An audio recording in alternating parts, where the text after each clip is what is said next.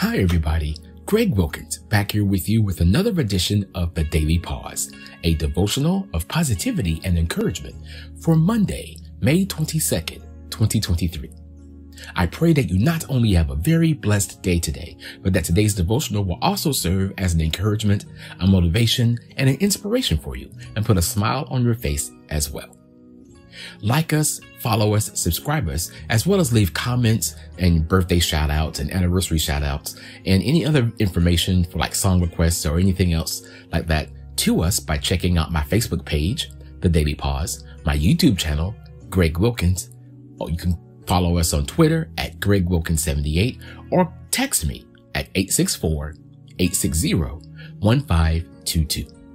Once again, I thank you for watching. I hope everybody has a blessed day, and always remember that God loves you, God cares for you, and God will always be there for you. Well, let's get started with today's devotional entitled, What Am I Doing?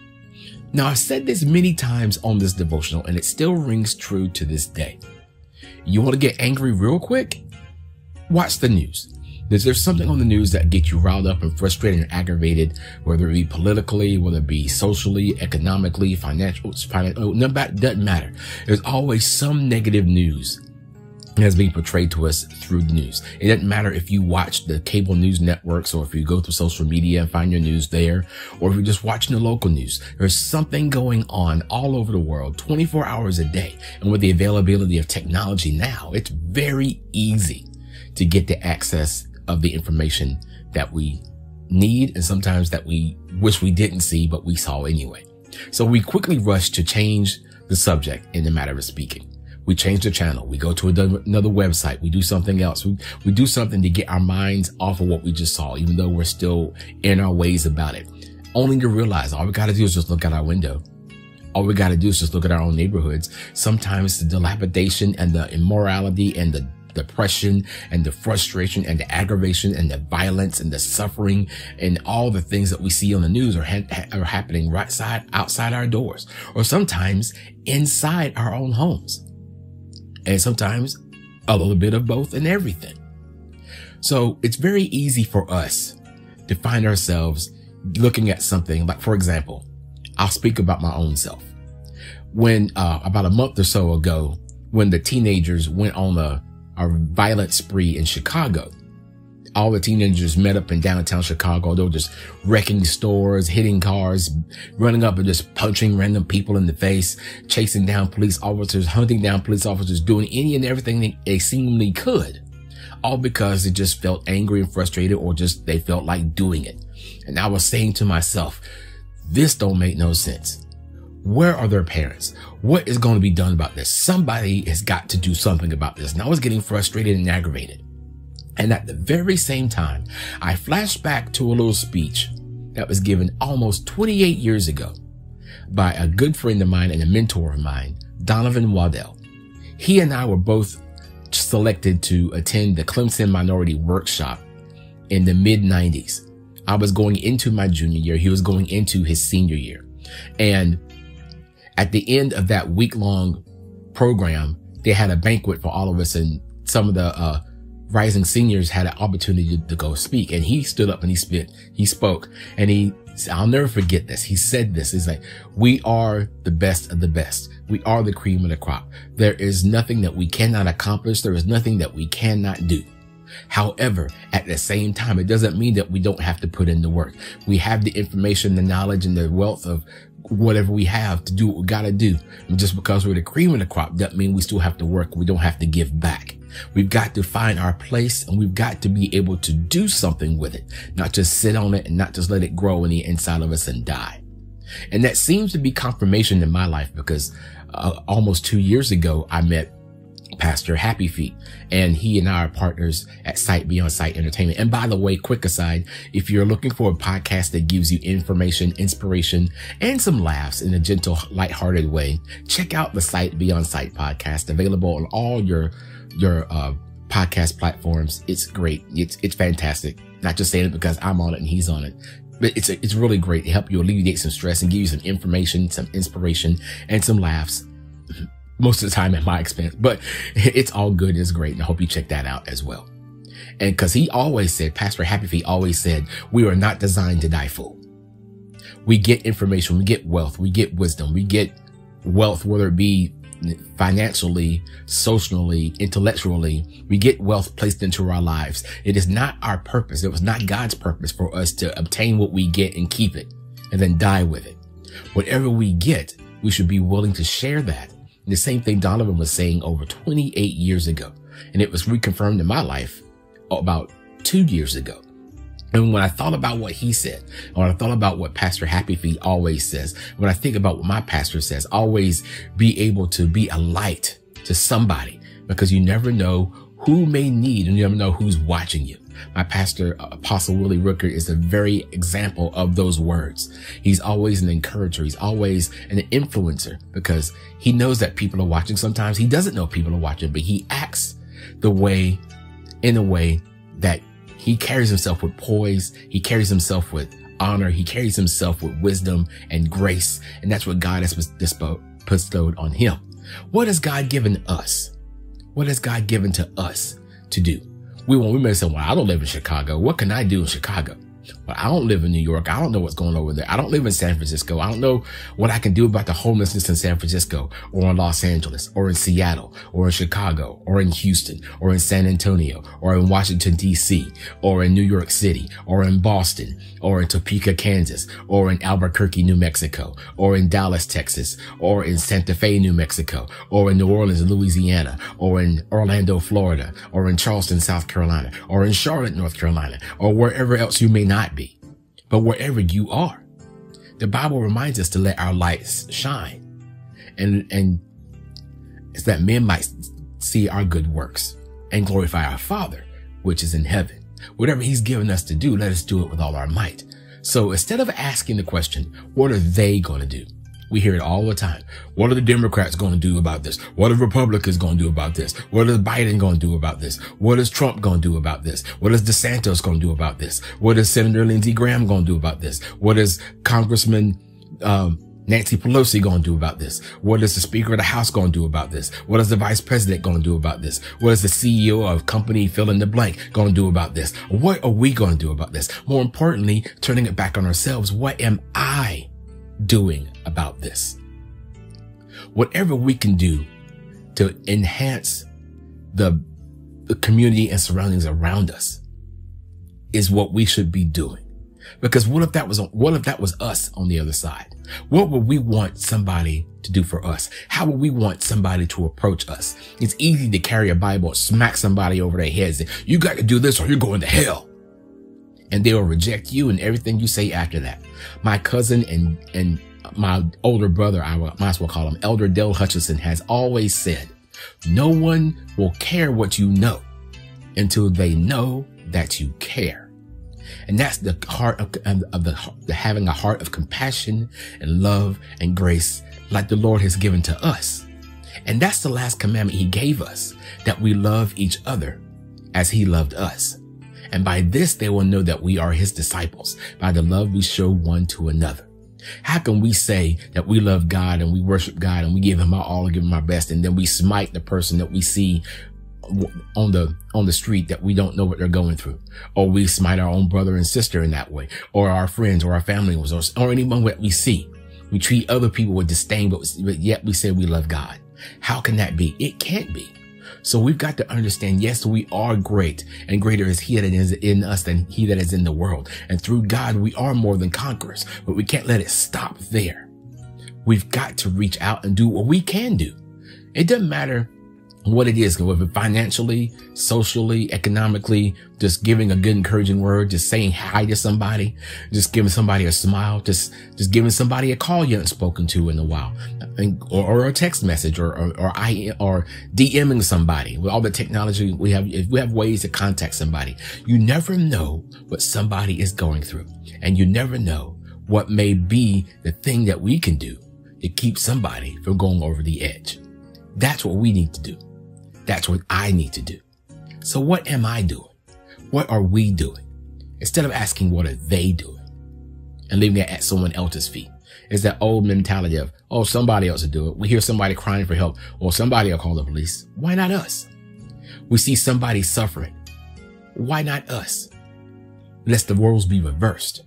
That could be us. Sometimes it should have been us. But by God's grace, we were able to make it through. And by his wisdom and love that he continues to supply to us every day, we are able to get through our tough times. So let's share how we got through with somebody else. It just makes somebody's day. Now, today's feature song is a song going back to 1994 from the album Live, a celebration of praise by Orlando Draper and the Associates. It's a choir from the Memphis, Tennessee area. And the name of this song is Throw Out the Lifeline. Now, I'm sure this is I'm definitely know this is an older song, but it's been remade and kind of re-souped up from 1994 standards by Orlando Draper and the Associates. And it's an impactful and beautiful song that just says, throw out the lifeline. Someone is drifting away. So reach out and help somebody who may be drifting away. Grab a hold. Don't let go. Carry your lifeline. Save someone's souls. But you got to make sure that your anchor is held and gripped onto the solid rock so that you're not tempted and you fall into anything that's diverse or demoralizing in your own life. Whatever you do, pray about it first. Seek God for wisdom on how you handle it. And then go with that same love of God and carry your lifeline and let your light shine for anyone and everyone that you see. Don't do it for stage notoriety. Don't try to do it for big eyes and little U's. It ain't about you. It's not about us. It's about God being glorified. That's why that scripture says, let your light so shine and men might see your good works and glorify your Father, which is in heaven, because it's him that saved us. It's him that sanctified us. It's him that brought us back from where we are. And it's only him that can bring somebody else that way. We are just a conduit to help somebody get to Christ. And however God gives us and whatever God gives us to do that, that's what we should do. So what am I doing? That's what I should be doing. Helping somebody by throwing out the lifeline. Let's pray.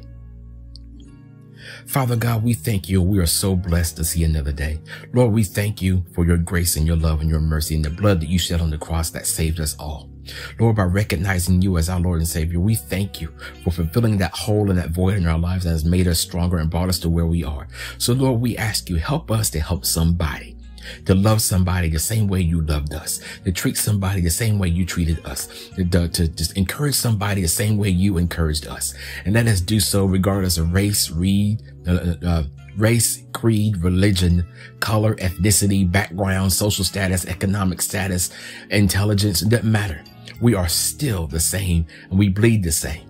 You didn't care about our downfall. So let's not care about somebody else's downfall as we do what we can to help somebody else, and be with us as we go here and there and everywhere, proclaiming your love and your grace and your mercy to a dark and cruel world, that the light still shines because you are still in us, because there is hope because you are still in us. And let your peace ride and rest and rule and abide with us wherever we go, that in peace we can make the decisions that we need to make to be the best representative of you in this world today. In Jesus' name, amen. Now, this is the part of our devotional in which we give birthday and anniversary shout outs. I didn't have any anniversary shout outs, on my daily banks, but today we want to wish a very special happy birthday to Joy Ballinger and happy birthday to Bishop Darrell Beeson. Bishop Beeson and Joy, happy birthday to you both. May God bless you with many more birthdays and enjoy your birthday on today. Remember, make sure to send in your birthday or anniversary shout outs, as well as any comments or any song requests that you would like to see featured as a part of the Daily Pause devotional by sending your info to the places I mentioned earlier in this devotional. I pray that today's devotional is an encouragement for you and an inspiration for you, and I truly hope that you all have a blessed day. Thank you for watching today's edition of the Daily Pause. Continue to love each other and continue to be safe. And remember, every day there's always time to take a pause. And Lord willing, I will see you again on tomorrow. Enjoy today's feature song, Throw Out the Lifeline, performed by Orlando Draper and the Associates Choir from Memphis, Tennessee, from their 1994 album, Live, a celebration of praise, produced by Curb Records and an association of Word Incorporated. I pray you're blessed, and may God continue to cover you, keep you, and increase you in all that you do, say, and think. Today's feature song starts right now. God bless.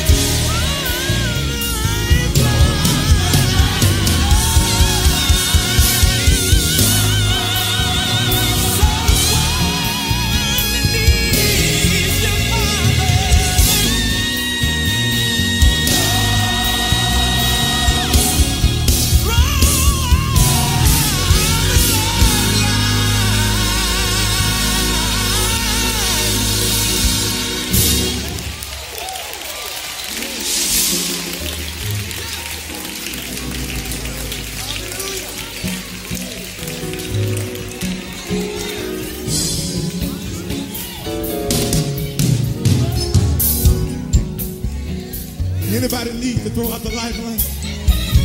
Maybe you got a family member on drugs and you got to throw out the lifeline and give.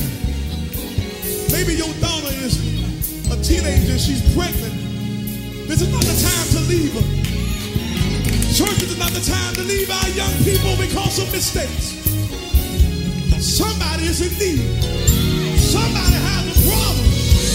You had a problem, but somebody threw out the lifeline.